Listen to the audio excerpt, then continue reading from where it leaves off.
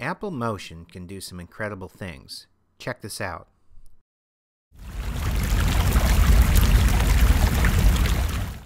To create this effect, we first need to import a still image of an empty bottle.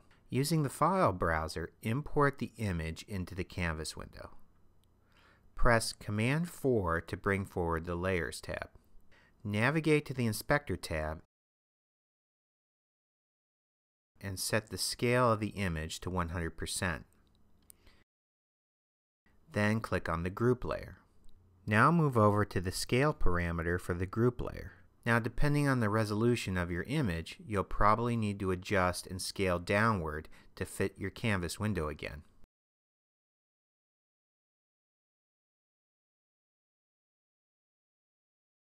Close the group layer for the picture and duplicate it 4 times using the keyboard shortcut Command D.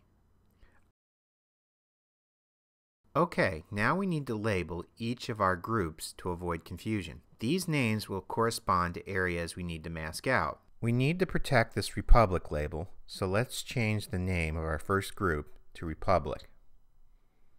We also need to protect this Organic label, so go ahead and change the second group's name to Organic.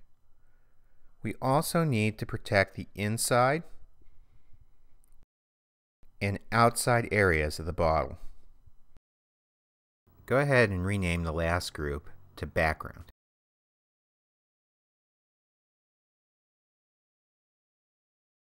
Okay, before moving forward, make sure you've labeled all the group layers of your composite. Now go ahead and turn off all the group layers except for the topmost group. Then click on the top layer for the Republic group. Navigate to the toolbar and click on the Bezier tool. Move over to the Canvas window and use the keyboard shortcut Command equals. Hold down the space bar if you need to reposition the image. Use the pen tool to trace around the label.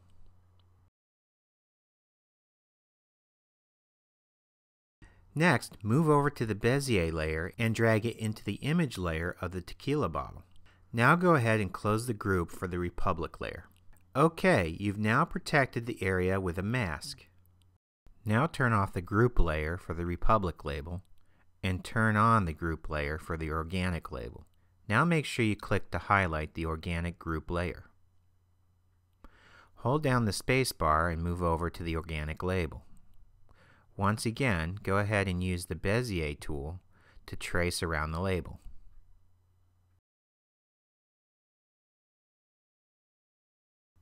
When you're done, drag the Bezier layer into the image to create the mask.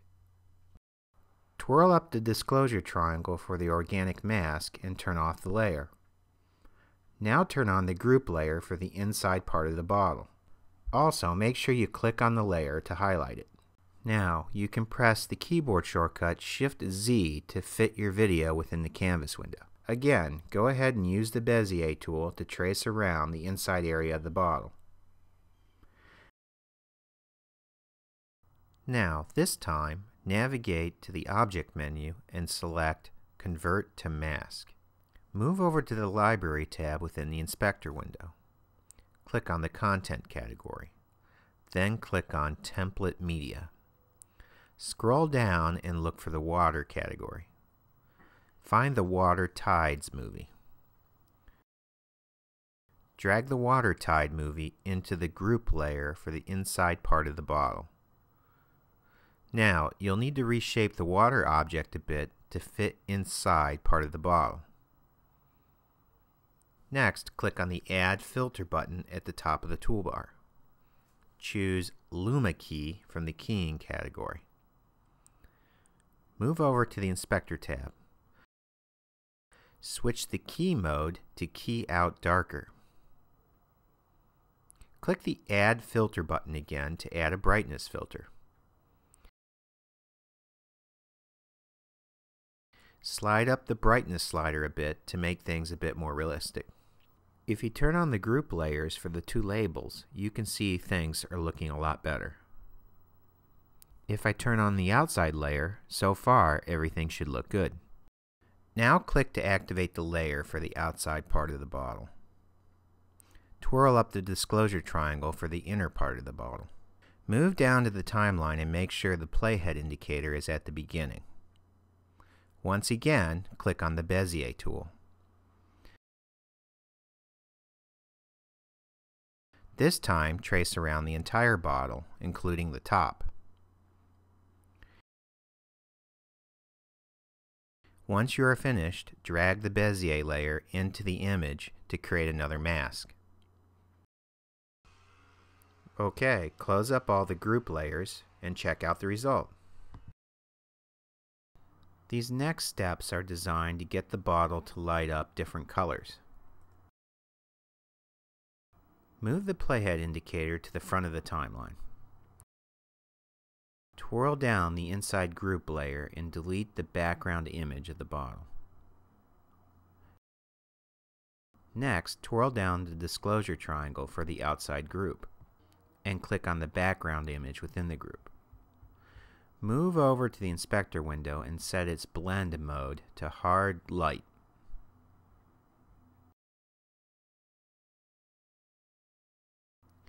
Next, turn on the background group. Twirl down its disclosure triangle and delete the background image from within the background group. Now use the Bezier tool to draw around the area of the glass bottle again.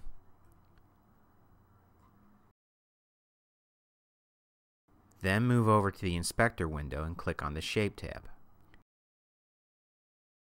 Change the feathering to a negative value to feather the inside edges of the shape. Change the fill mode to gradient. Change the gradient pull-down menu to Desert Dusk.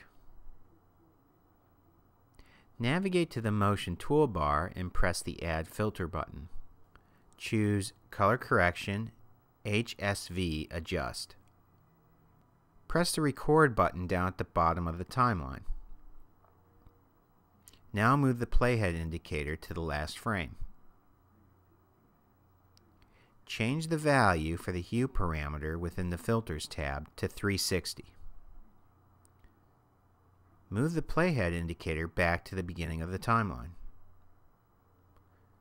Click on the Library tab. Then click on the Particle Emitters and then the Sci-Fi category. Look for the Aurora particle. Drag the Aurora particle into the canvas window. Then move back to the Motion toolbar and click the Add Filter button. Choose Color Correction, HSV Adjust. Move the playhead indicator to the end of the timeline. Now go back and click on the Inspector tab. Again, adjust the hue control to 360 for the Aurora particle. OK, back up and play the final composite.